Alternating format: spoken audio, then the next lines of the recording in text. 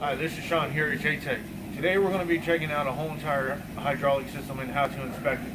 Okay, first thing you want to make sure is that you don't have any chafing lines. Make sure they're not seeping any hydraulic oil or anything else of that nature. No splinters, not rubbing on anything.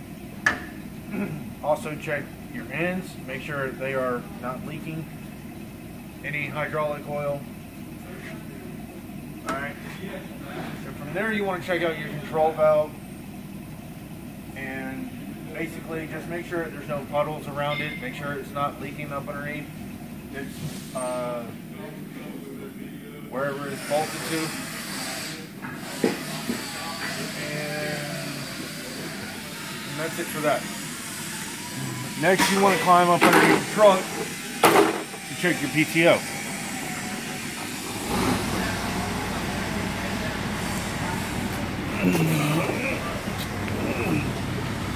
You'll have to climb up underneath, and there's a couple of things up underneath here that you want to check out. First of all, there's your filter and housing.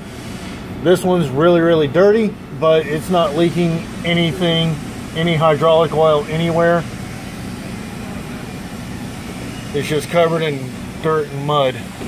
This truck goes through a lot of things. While you're up underneath here, there's also lines, as you can tell, all over the place. You can want to check those. Make sure that they're not rubbing on anything. Make sure that they're not cracking or chafing. Alright, and then they go to your pump. Alright, now this one does seem to be leaking a little bit right in here where the flashlight is pointing, but other than that, it's fairly good. We just had this thing out and replaced it, plus turn the switch around for engaging and disengaging the PTO, which is this really dirty red thing right here. Make sure that it's not leaking in between the pump and the PTO. And yeah, that's it for that.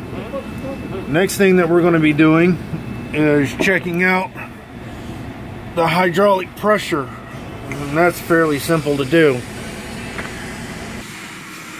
Alright, so I got what this thing is called a flow meter, and basically all you do is that you will hook up each end to a hose.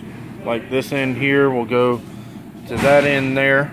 Right now the truck is disabled, so I can't really show how to actually read the whole entire flow and show you how to do it. But basically all you would do is once you get the truck running and you engage the PTO, you would loosen this up, and that would allow your flow, and then this gauge here would show you your US gallons per minute, and this one up here will show you your pressure. Normally we go up to about 2,000 psi and then come down here and look at how many gallons per minute. Normally it should run at about 20 to 40 gallons per minute on this system here, in order to run a special trailer, which I'm about to show you. Alright, this is one of the special trailers that we have. It's called a live bottom trailer. And basically it would take the hydraulic pressure that the truck sends out and basically puts it through these, which runs the whole up underneath part of it. Let me get a better picture of it.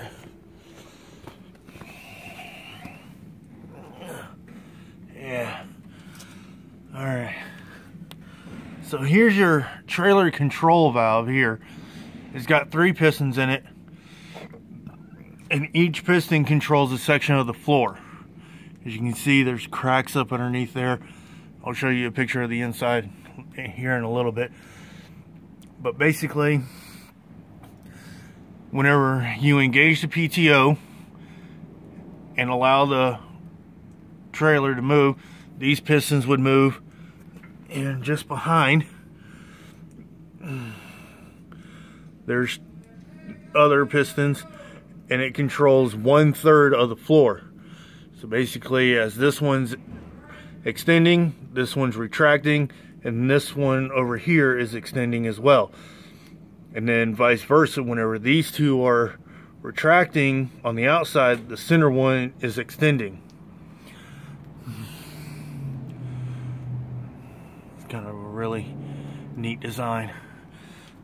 Basically, the floor of the trailer pretty much looks the same as any other trailer.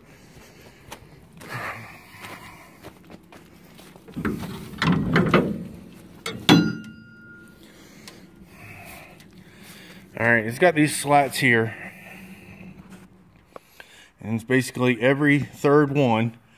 Alright, as this one goes back, these two are coming forward, and then as this one goes forward, these two are going back, and these two are going back as well, and this one right here will be going forward. And that is what allows chips and bark to be pushed out of the trailer without having the truck to go all the way up into the air and possibly fall. All right, thank you, and have a wonderful day.